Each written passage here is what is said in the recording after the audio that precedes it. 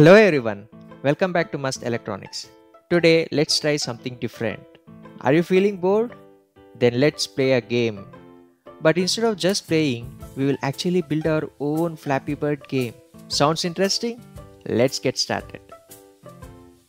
Here are the components we will be using. A PCB board to integrate all the components. Multi-stand wires for connections. Screws and nuts to assemble the case. Berg strips to mount the chips. An OLED display to show the game. A push button to control the bird. A slider switch to power on or off the circuit. Arduino Nano, the brain of our project. A 5V regulator for powering the Nano. 4 1.5V primary cells for power. A battery holder. Back case. Front case with Flappy Bird game design. Here's our circuit diagram. Let's start building step by step. Take the PCB board. A hole at the center is made to fit the push button. Solder the Berg strips to hold the OLED display, Arduino Nano and regulator.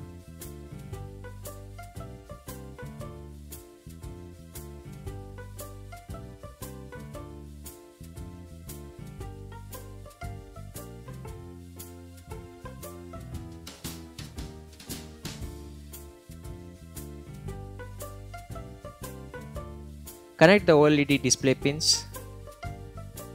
First pin to ground of Arduino Nano.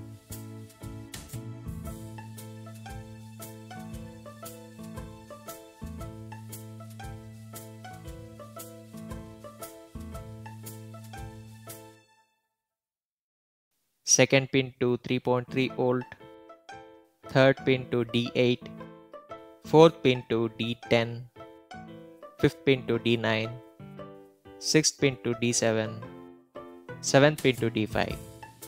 Connect regulator Vout to Vin of Arduino Nano and ground to ground.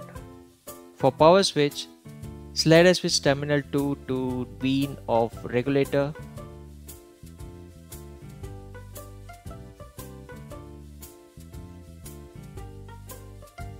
Terminal 1 to red wire of battery holder. Black wire of battery holder to ground of regulator.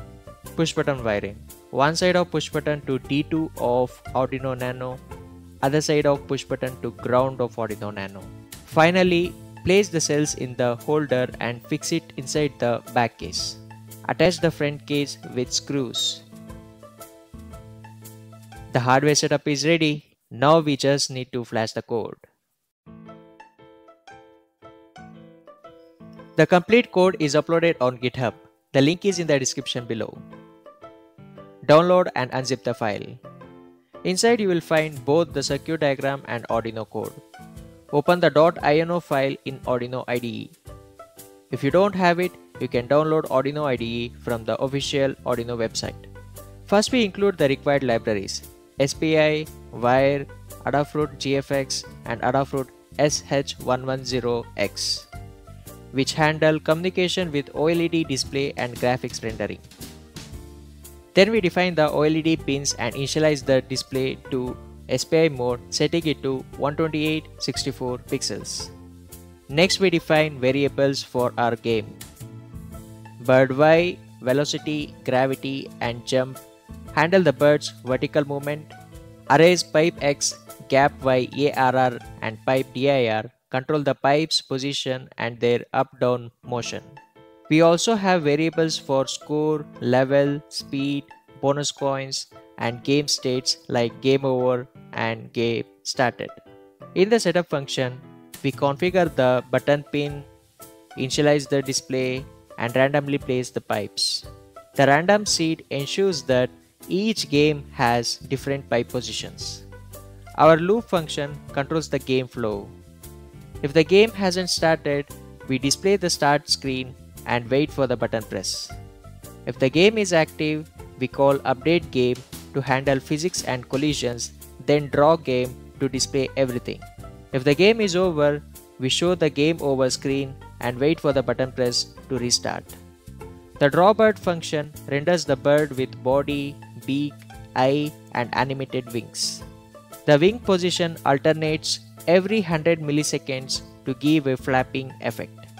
In update game, we handle bird movement, pipe scrolling, coin spawning and collision detection. Pipes move from right to left and reset once off screen. Gap positions slightly move up and down for extra challenge. Coins appear randomly and collecting them adds bonus points. We also increase speed and difficulty as the score goes up. The draw game function handles the display output. It clears the screen, draws the bird, pipes and coins. Then shows the current score and level on the top right. Finally, we have draw start screen and draw game over to display instructions and final scores along with reset game to bring all variables back to their initial state for a fresh start. Now let's flash the code.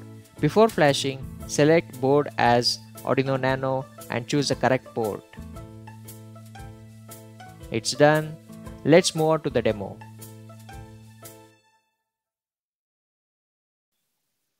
When powered on, the OLED shows Flappy Bird, press button to start. Let's play.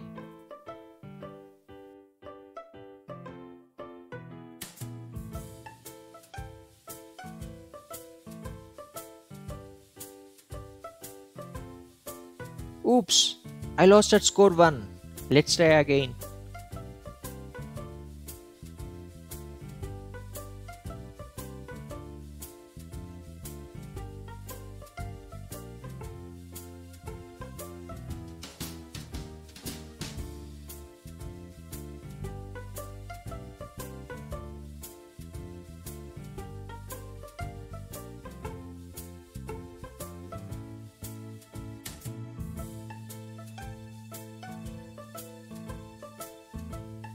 Okay, now the score is 9.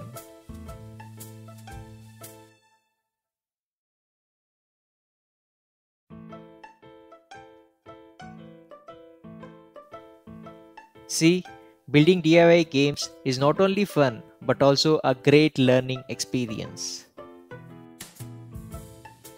That's all for now. If you found this project interesting, don't forget to give it a thumbs up and subscribe to Masth Electronics for more DIY projects. Got any questions or suggestions? Drop them in the comments. We would love to hear from you.